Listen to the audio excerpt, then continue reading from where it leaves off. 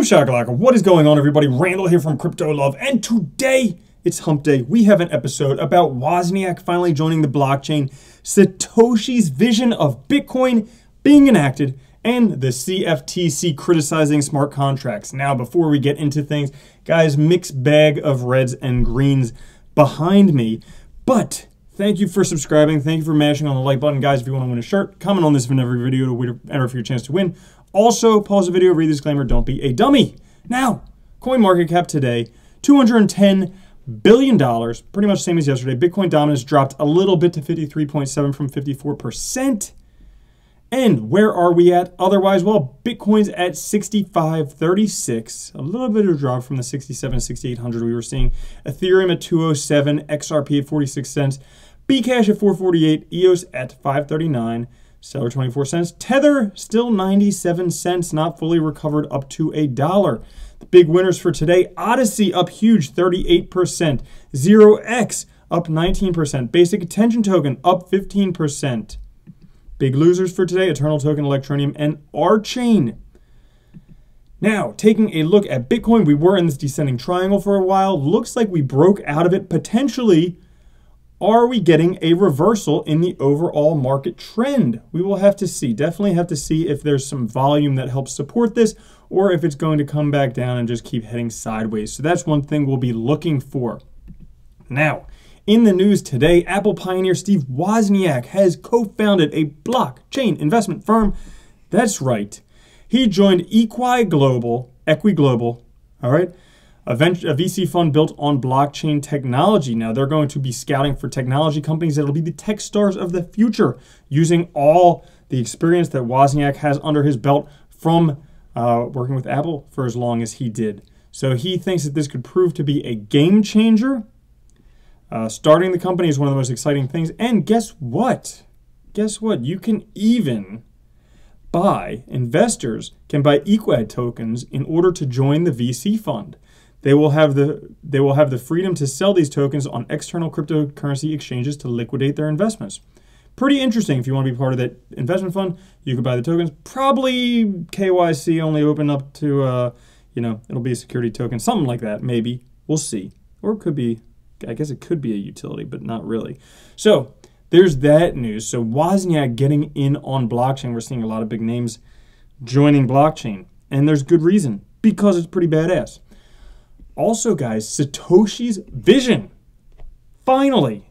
I mean, there was Bitcoin, which, kind of Satoshi's vision. Then there was Bcash, which was Satoshi's vision, according to Roger Ver. Now, finally, for the love of God, we have Bitcoin SV version 0.1, Satoshi's vision. All right, so the leading blockchain tech research development outfit, nChain, has rolled out the release of their candidate of the Bitcoin SV client on October 15th. 1 month ahead of the November Bcash network upgrade. So Bcash miners and mining pools are encouraged to use Bitcoin SV, which is supposed to be Satoshi's original vision. We all know that Bcash is doing a lot of work trying to convince people that's Satoshi's original vision. Well, let's ask Satoshi. He doesn't have anything to say. So, basically, Satoshi's vision is a new full node implementation for Bcash, designed to fulfill the vision set out by Satoshi in the Bitcoin original white paper. Other than that, it includes different things like re-enabling a lot of the op codes like op-mul, op-invert, op-l-shift, op-r-shift, and the maximum size of accept blocks has also been increased from 32 megabytes soft limit to 128 megabytes. Additionally, the release has streamlined to focus on its core audience of business by disabling features meant for home users such as GUI and Windows support. Basically, Steve Shatters, the technical director, says it's time for Bitcoin to professionalize. Okay, we don't need all these plebes in here. Okay, let's professionalize it. Bitcoin SV is targeted at business users, primarily miners, but also cryptocurrency exchanges and merchants. By eliminating unnecessary features, we can keep the development focus on what really matters to our core user base. I don't know what that's going to do for mass adoption, considering most people won't be able to use it, but we'll kind of have to see. Also, they've done some stuff to help protect against malicious peer behavior, notably the infinite block attack. Also in the news today, the CFTC official talks about smart contracts. All right, the accountability of smart contracts. So he's talking about smart contracts, and in particular, he's talking about how they're self-enforcing and operating without further intervention. But he talks specifically about predictive data, because with smart contracts and predictive data, you could nefariously enable insider trading. So with these smart contracts, you could have some type of insider trading going on. They don't want that stuff to happen. They don't like those predictive markets. So CFTC giving their, I guess, thumbs down about smart contracts. Will that affect Ethereum? We'll see. Bitfinex was in the news recently. Still in the news. I mean, Tether's only 97 cents, supposed to be $1, but main reason for that drop in price, or one of the main reasons, was Bitfinex declaring insolvency with their bank HSBC. Well, now Bitfinex shifts its banking business to Hong Kong-based Bank of Communications. That is right. Funny enough, the Bank of Communications is partly owned by HSBC, which is, Bitfinex's previous bank. But Bitfinex previously conducted their business with HSBC. Also, Wells Fargo refused Bitfinex.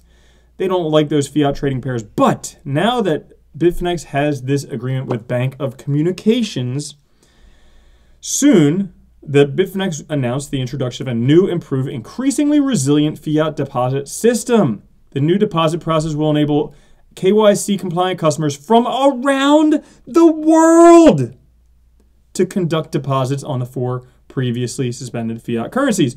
Deposit requests will be reviewed within 48 hours, while the deposit itself will be processed within 6 to 10 business days. Sounds like traditional banking, doesn't it? Yeah. Takes a long freaking time. That's why crypto's rad, because you can have it now. You could have it yesterday. It's streaming money. That's what Andreas says. I'm just going to keep saying what he says because that makes me sound smart. Now, the biggest lawsuit in cryptocurrency yet has been settled or taken off the calendar. Today's the day of quotations. It's Wednesday, hump day. The $152 million lawsuit over blockchain betting startup Augur is settled. That's right. So in April, there was a lawsuit. The plaintiff, Michael Liston, 26, and the defendants, Jack Peterson, 35, Joseph Charles Krug, 22, and Jeremy Gardner, 2. I think that's probably wrong. Probably, but maybe he's 2 years old. I don't exactly know. He basically sued them over Augur, stating that he accused the defendants of freezing his stakes from Augur's ICO, which raised $5.3 million. Now, the case has been dismissed, or as in legal terms, they took it off the calendar, which in legal terms means be done with it. We're not interested. We're not hearing it. So they kind of have to have an off-court deal with the defendants. $152 million lawsuit. Boom. BTCC plans to launch in Korea. So this Chinese exchange, the first Bitcoin exchange in China, BTCC, now formerly known as BTC China, okay, they're launching trading services in South Korea. Now, we all know South Korea has a lot of interest in cryptocurrency. Great place for them to go. Previously, there were issues with exchanges in South Korea, but draft legislation has been in the works in the country to reclassify exchanges as crypto asset exchange and brokerage, thereby recognizing them as regulated financial institutions, as opposed to the previous classification as communication vendors. Man, I told you it's the day of quotes. So, big news for BTCC. And last little piece of news for you guys. Billionaire Mike Novogratz, who was responsible for the Novogratz pump right before the beginning of the bear market, this one here on November 11th, or thereabouts, he bought in right here and boom, shot stuff up to the moon. So billionaire Mike Novogratz, his crypto fund is Fidelity's first custodian account. So we saw yesterday in the news, Fidelity opening their trading desks to cryptocurrency, where a lot of people could buy cryptocurrencies, $7.2 trillion in assets.